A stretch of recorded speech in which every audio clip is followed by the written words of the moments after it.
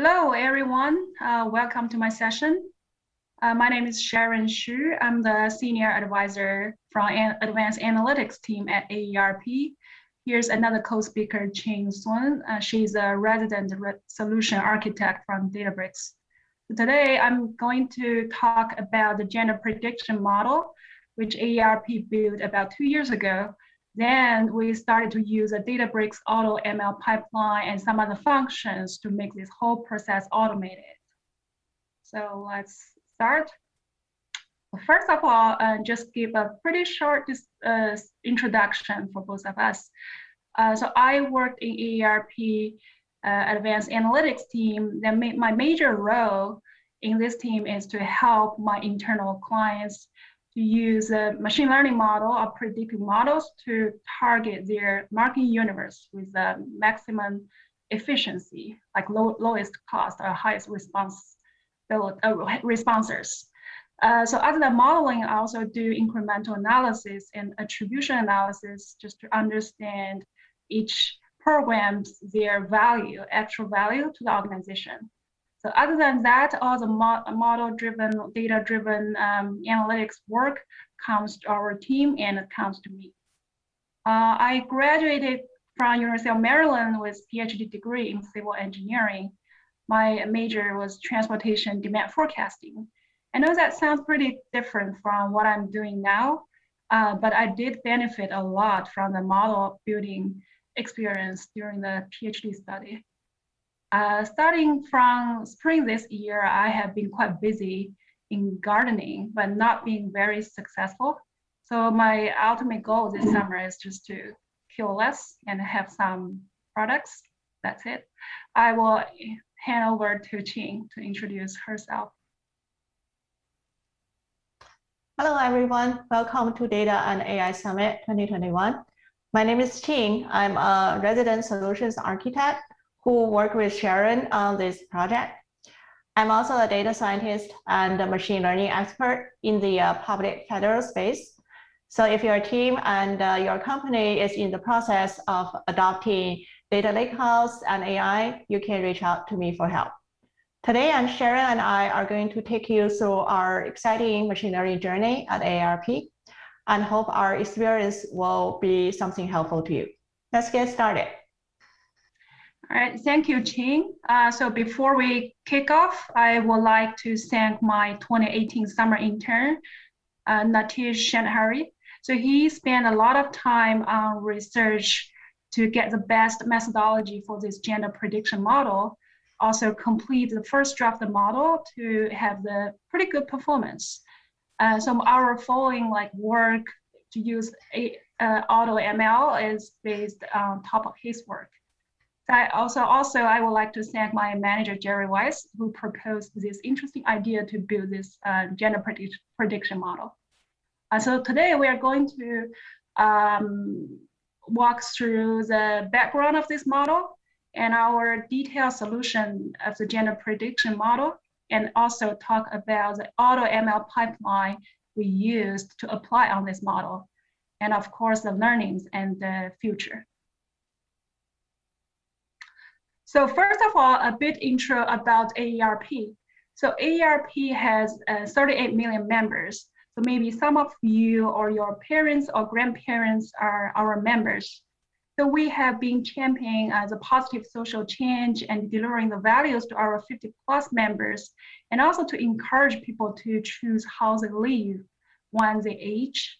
So you can see there are a bunch of pictures my coworker helped me to select from here. So this covers a variety of different fun activities like AARP brought to our members. Yeah. So talking about models, AARP has about over 150 predictive models for different usages. So the major model scope includes these 4 different pillars. The first one is based on the membership. So we use models to acquire, to recruit members, and also to identify which members are most likely to renew or not to renew. So those acquisition models are through different channels like direct mail, alt media, or lead gen, and we also have renewal models. The second pillar of the models is for identifying people who are most likely to respond through different channels, like phone channel, email channel, or online channel. The third pillar is the biggest. It covers a lot of AARP activities, campaigns. All these activities, we target our members by using models, including like advocacy foundation campaigns or some fun events like movies for grown-ups, festivals, like dancing parties, or something like fraud or driver safety. Yeah, a lot of online programs as well. The last pillar is about demographics. The models is used to identify people's demographics. Yeah, also the imputation. Like in our database, there is some information missing. We usually build models to impute those missing values, such as the gender prediction model I'm going to talk about.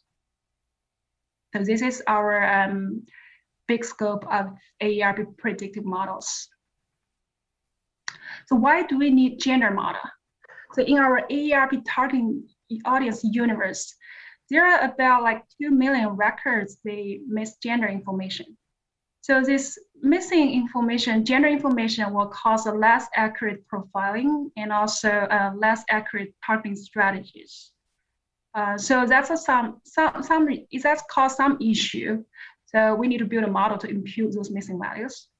Other than that, this is also a pretty straightforward use case for us to test a few functions on Databricks, like ML flow or model registry, and the entire automated pipeline, just to see how it works on some prediction models.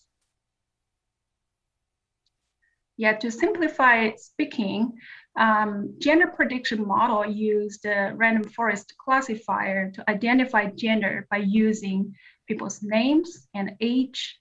So only from names, there are a lot of variables derived from the name by people's names alphabetic order of all the letters. Here's a detailed example. So in our like one name feature, it can derive about 731 different features. So how this happen? For example, the first one, the first portion is about the frequency of letters. I use my name and Qing's name as an example. So Sharon has only one A, as one H, and one N. So we're counting the frequency of each letter from people's name. The second part is a sum of position of the letters.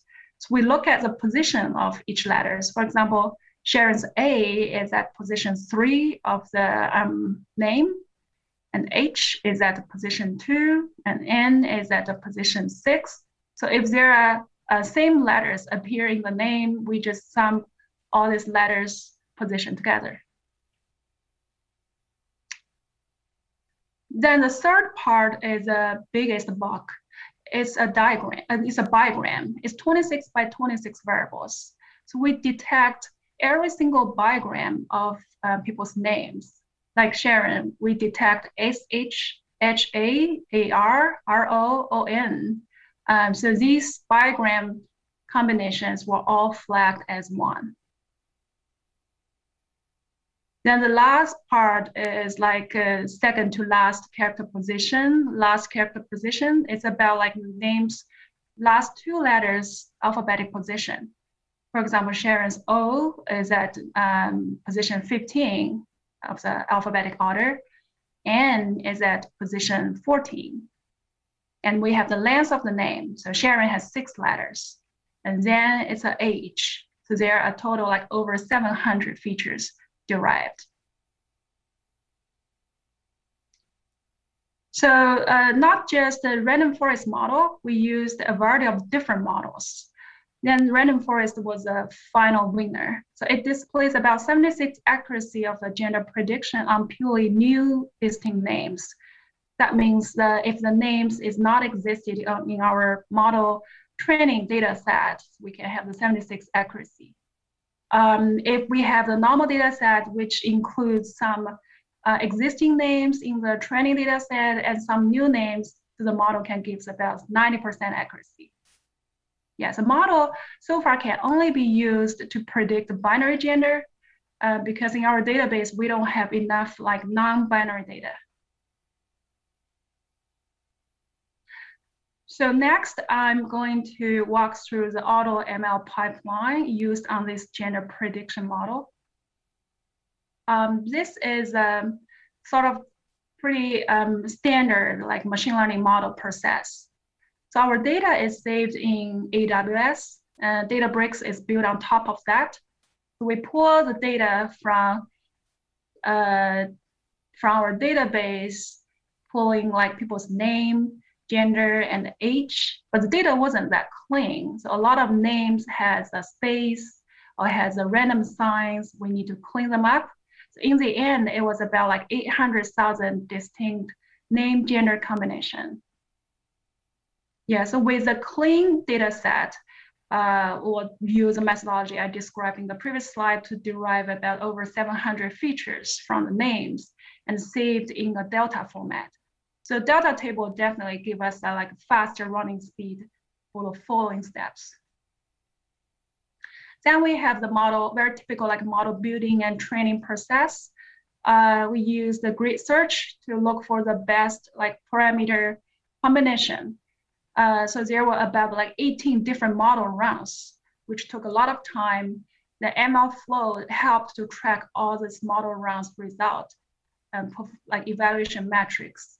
So in the end, the best model was registered by using the model registry function. Once the best model is saved, the model is ready for deployment. We just load the model from model registry and score on the new data set. Once everything is developed well, so the model is pushed into production, we schedule the job to make the model retrain itself and also regularly score on the new data set in the future. So after this scheduled job's done, the whole process is completely hands-free. So next, I'm going to just show you some screenshot of our tables or code, just give the audience a better idea about what the model exactly looks like. So here, this slide shows a clean data set. Like after cleaning all the names, we have the, after feature engineering step, we have all the 700 features derived from people's names ready for model building. Yeah, in the model building, this is what I really like, Spark coding. So it, like you can see, we use a pipeline function to feed feature assembler and the random forest model into the pipeline function to wrap up together. Then pipeline served to cross-validation and evaluation metrics served to cross-validation and also parameter tuning steps. So all these steps are wrapped together, which is very well organized and very clear. Personally, I think it looks better than spaghetti code like in Python. Yeah, as I said, we have 18 different iterations. So all these parameter tuning steps were logged by ML flow to give the accuracy results. And the best model was chosen. We also logged the best model's performance and matrices, like parameter tuning results from the best model and all these evaluation metrics. The best model was in the bottom of the screenshot. You can see the best model was saved by model registry function, and the best model was pushed into production and it's ready. Okay, so once everything is set up, we schedule the job. So this is a screenshot of the scoring notebook. So the scoring process is scheduled on the 10th of every month. So on the 10th of every month, the model will automatically score the new data set and send the data to our users. Okay, so here is the entire process I described. So from the story of gender prediction model, this is what I learned. So first of all, the entire process has been much faster.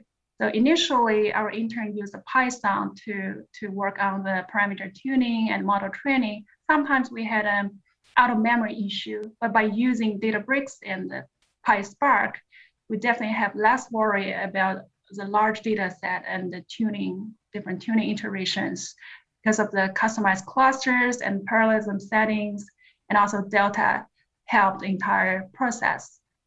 Also, the ML flow just easily track all the model runs, and the model registry just simplify the model management work, so we can better organize the models.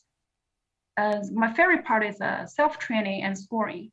So the model, once you schedule the job, the model can retrain itself, can score by itself without any human intervention. So yeah, so I barely need to do anything at the end.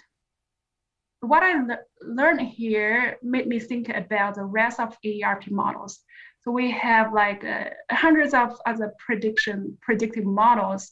So can we just apply the similar methodology to the other models to make the other models also automatically train and score to make the life easier? I think we can. So first of all, we are working on the integrated data platform. So AARP has been working on this for the past 2 years. The integrated data platform can definitely minimize the flat file intake and also avoid moving data set across different platforms, which is a pretty annoying manual steps. Also, I would encourage my modeling team to use ML flow and model registry to well organize the model results and the storage to store the models systematically. The last but not the least, so when building models, we need to think about to streamline the entire process, to streamline our coding. So once the structure is set up, the model training, scoring, deployment, everything is set up, we just schedule the job to let the retrain and the scoring process to run itself regularly. So this is a fully automation work, which is ideal ultimate goal we want to reach. Yeah, so once everything is automated, I guess like my daily life is just to grab a cup of coffee, just to look at the models are all taken care of by themselves. That's the ideal world. But once I finish writing the last bullet, that made me think about it, like what if all the models are taken care of by themselves? Like, am I going to lose my job? So yeah, Qing, what do you think? That's a great question, Sharon. So one of the core values of adopting Databricks platform, in my opinion, is increased productivity and easiness of use. And we made it really easy for you to scale up things.